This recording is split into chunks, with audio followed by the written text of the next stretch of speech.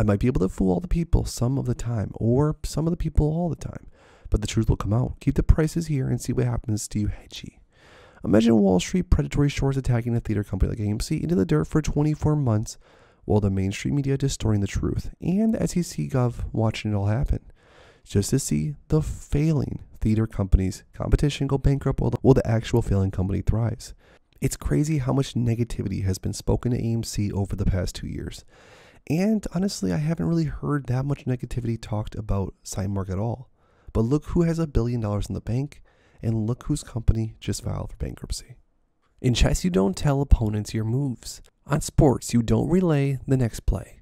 In war, you don't signal the strategy. Yet some keep asking Adam Aaron to broadcast every single move. He's demonstrated good leadership over time. Trust the process. AMC Apes not leaving. That's a really good point here. Even me as an investor, sometimes we do get a little bit stir crazy. We want things to happen today.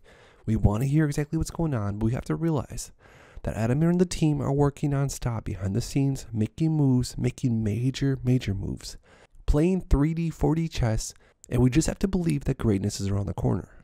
First up, we have a few new tweets to go over. Big facts, stayed the course, AMC squeeze. They didn't warn you before the 2008 crash. They also didn't warn you before Enron went bankrupt. They didn't warn you before Toys R Us went bankrupt. They didn't warn you before Sears went bankrupt. They didn't warn you before Madoff ripped off people through his Ponzi scheme. They didn't have your best interests in mind. They never have in the past, so why would they now? They never will. The only time they care about your money is when it affects their money. If they're trying to warn you about something, it's not about protecting your money, it's about protecting theirs. Don't give in to the FUD hodl. Now I have to admit, this is probably one of my favorite ways I've seen this explained. The FUD over the past year and a half now has been extremely heavy.